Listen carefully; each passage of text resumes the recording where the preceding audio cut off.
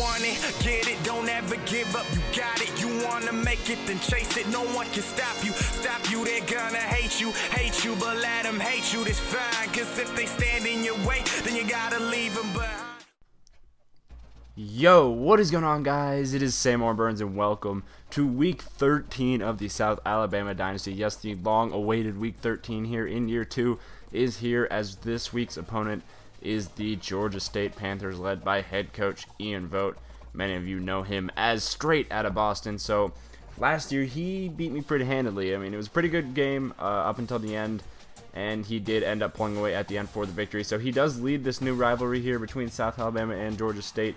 1-0 so far, but we're going to go ahead and look at some of the top stories real quick coming into this game. I think we're ranked like 30th in the country right now, so a win here could potentially put us over the edge to being in the top 25. Maybe we'll be there by the end of the year, hopefully. I don't know, we'll see, but you'll see the top 25 right here. Wisconsin and Florida, your last two spots, and you see we aren't getting any votes yet, but looking at the Sun Belt Conference, the Sun Division standings, we're obviously on top right there. Win here would clinch a berth in the conference championship game. And this is a really big game for Georgia State, as they are in a very tight division race. So we'll see what happens in this game. But here we are looking at the Heisman race really quick. Braxton Miller and the fullback, who I believe is probably playing at tailback because he gets mad stats, on top right there. So an Ohio State player is more than likely going to end up winning the Heisman, but right now we're projected to play in the New Orleans Bowl against East Carolina. That'd be a pretty good game. I don't know. We'll see what happens. And Georgia State is projected to play in the BBVA Compass Bowl, I believe. I don't know. We'll see where they go. But anyways, we're gonna do a little coaching upgrade right here. Defensive coordinator and offensive coordinator. We did that pretty quick, but you'll see our team stats. We are first in the nation in points per game. His offense not as prolific as ours, but he does have a little better defense. So getting into this game in the shotgun set is Ronnie Bell, the junior quarterback. He's back to pass, looking over the middle for Drew Pearson, and that is a 10-yard gain for Pearson right there on the first play of the game. And now on second and inches, Ronnie Bell here is going to be running the option to the right, and he pitches it right to Terrell Brigham. That's a turnover on just the second play of the game, and right there, Brandon Bridge in this offense takes over. Brandon Bridge here on the read option up the middle. He's going to go ahead and get 7 yards right there, make it a second down and 3, his first carry of the day. And on second and 3, handing off to Jay Jones on the right side. He's to the 15, the 10, and he'll cut inside down to about the 5-yard line. That's a 16-yard gain for Jay Jones, as the Jaguars are looking to punch this in. And now here on second and goal, Bridge in the shotgun. Back to pass over the middle. He finds Matt Harris for the 8-yard touchdown, and that is good for a 7-0 Jaguars lead. So not Brandon Bridge, excuse me. Ronnie Bell here in the Georgia State offense is are back on the field here, handing off to Gerald House. That is a 10-yard gain. Now a second down and 12. Ronnie Bell here is running up the middle on the read option, and that is a 9-yard gain for Ronnie Bell. Third down and 3 now for this Georgia State offense, but they would end up having to punt, so that sets up a third down and 8 for Brandon Bridge in this offense. A screenplay to Jay Jones. Can he get the first down? He does there on third and 8.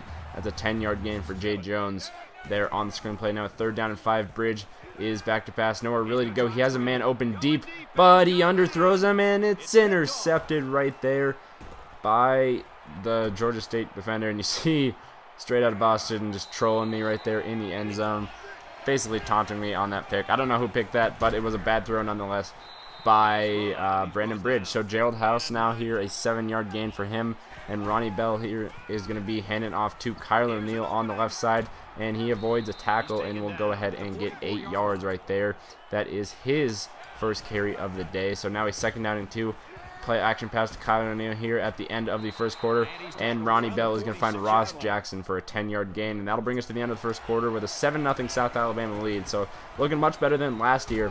And here we go, third down and 10. Ronnie Bell throws an incomplete pass, which will set up a fourth down. And here, kind of in no man's land, the Panthers are going to go for it, and a play action pass. Ronnie Bell, lots of time to throw, and he's going to go ahead and find Joel Ruiz, a 14-yard gain for the big tight end. Now a third down and 7 for Ronnie Bell. He's back to pass, looking on the slant play. That is Ross Jackson, I believe, a 17-yard gain for Jackson. I hate how Georgia State doesn't have names on the back of the jerseys because I can't really tell who's who. But anyways, that brings us to a fourth down and goal, and the Panthers elect to kick the field goal, and he squeaks it inside the upright. to make it a 7-3 ball game. So Brandon Bridge and this offense, 3rd down and 5. Bridge is going to go ahead and find Matt Harris for a 9-yard gain. And that is a good enough for a first down, but nonetheless, the Jaguars would end up having to punt back to the Panthers. And Georgia State, he throws an interception. Ronnie Bell is going to find Mr. Lavelle. I'm just rhyming because I can. Anyways, that's a turnover right now. A minute to go here in the first half. Brandon Bridge is going to be rolling out to his right. Nowhere really to go. And he is just going to take off running, avoids a tackler, and he is going to get out across the first down. That's a 10-yard gain. Now 1st down and 10. Bridge back to pass. He is again going to pump fake. What a pump fake right there. What a play. And he finds Kyle Clifford for 16 yards. Great play right there by Ronnie Bell on keeping the play, or not Ronnie Bell, excuse me, Brandon Bridge on keeping the play alive right there. And here throwing into triple cover is just not a smart throw right there by Brandon Bridge. And that is intercepted to end the half. So Georgia State and South Alabama going to the halftime 7-3. And the Jaguars do get the ball here to start the second half. And that is a 6-yard gain for Jay Jones to start us off. He has had a phenomenal season. I think he's up over 1,300 yards now, which is awesome. That's something we didn't have last year.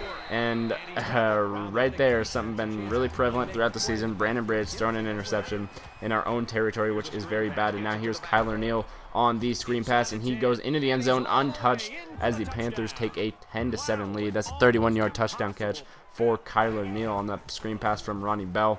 And now Bridge here is going to be looking for Matt Harris. The team's leading receiver on 2nd and 11 is going to get 17 yards right there on the curl route. Now here we go, a 2nd down and 9. Brandon Bridge is back to pass. He's going to go over the middle to Kyle Clifford, and that's going to be a 3rd down and 1 for Clifford. He's going to get 7 yards right there.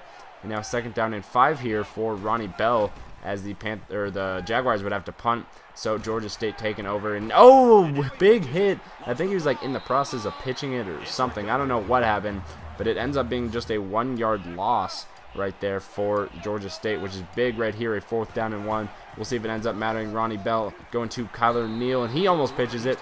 I think something was up with straight out of Boston's control or something. I don't know. Something's going on. But anyways, Brandon Bridge back to pass here. 1st down and 10 after that stop on 4th down. And he has a lot of room to run. He's out across the 50 to about the 45 before he steps out of bounds. An 18-yard gain for Brandon Bridge. Now 2nd down and 8. Bridge is back to pass, and he is going to be rolling to his right side, and he will take off running. Brandon Bridge making guys miss in the open field, and that is a 14-yard gain for Brandon Bridge right there on 2nd down and 8. He's up to 38 yards rushing so far. Now here, a minute 27 left in the 3rd quarter, 4th down and 11. Gunn, I honestly don't know my kicker's first name, but he is going to get this 47-yard field goal to go, and that will make this ball game 10-10 here. And now 35 seconds to go in the 3rd quarter. Ronnie Bell is back to pass, 3rd down and 4. He is going to find Ross Jackson, who breaks a tackle. He's out across the 45-40, and he's pushed out at about the 36-yard line. A 29-yard gain for Ross Jackson. And now 5 seconds to go here in the 3rd quarter. Ronnie Bell is going to find, I believe that's Drew Pearson, and he almost pitches it. That's a 20-yard gain for Drew Pearson and this Georgia State offense. Now a 3rd down and 9 with 6:41 remaining in this ball game. Ronnie Bell in the shotgun, empty backfield. He is back to pass, hit as he throws, and that could have been intercepted right there by Montel Gardner, who I believe is 2nd in the nation in interceptions, but instead that is a touchdown for Ronnie Bell and this Panthers offense. So 6:30 remaining here in this ball game. Matt Harris is doing some nifty moves out there on the right side to get a 1st down for the Jaguars. Now a 3rd down and 6. Bridge back to pass. He is going to find Jeremy Jones, but he can't hang on. So about 5:40 remaining, and the fact that we couldn't stop Georgia State at all, we go for it. And Hendricks, he goes a little backwards, and then he fumbles on like a pitch or something. I don't know what that was.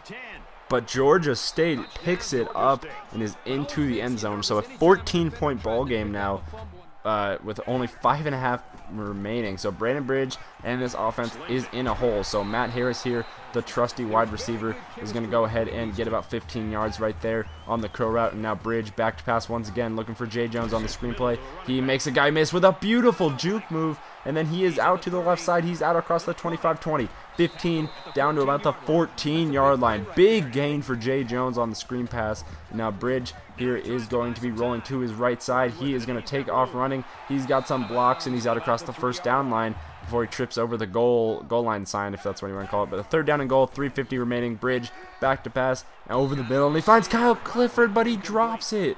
4th and goal, 3:47 remaining. This could be considered your ball game. Brandon Bridge back to pass, and he is going to be looking in the end zone. Almost intercepted on the diving attempt, but Matt Harris is in the end zone for his 2nd touchdown catch of the day. So 24-17 your score. First down and 10 now for Ronnie Bell in this offense. Bell, they're throwing surprisingly, not trying to run down the clock. And that is a first down here with 3.5 minutes to go. Third down and 3 now, minute 50 remaining.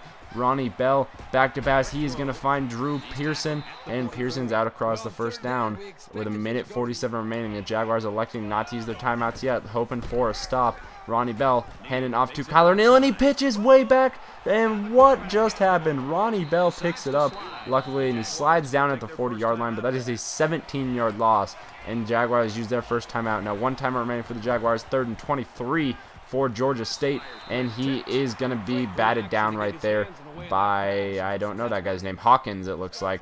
So anyways, 3rd down and 10 now, 50 seconds remaining for Brandon Bridge. He finds Kyle Clifford, but he is short, and the Jaguars are going to go ahead and have to run some no huddle. 4th down and 1, handed off to Jay Jones. Very risky play call, but it ends up paying off. The star running back gets the first down. And now 30 seconds remaining. Bridge looking to the sideline. 1st down and 10. Brandon Bridge is back to pass. He's going to be scrambling to his right side. He's got a man out across the sideline. It's Jeremy Jones, but he drops another pass. 2nd down and 10 now. 20 seconds to go.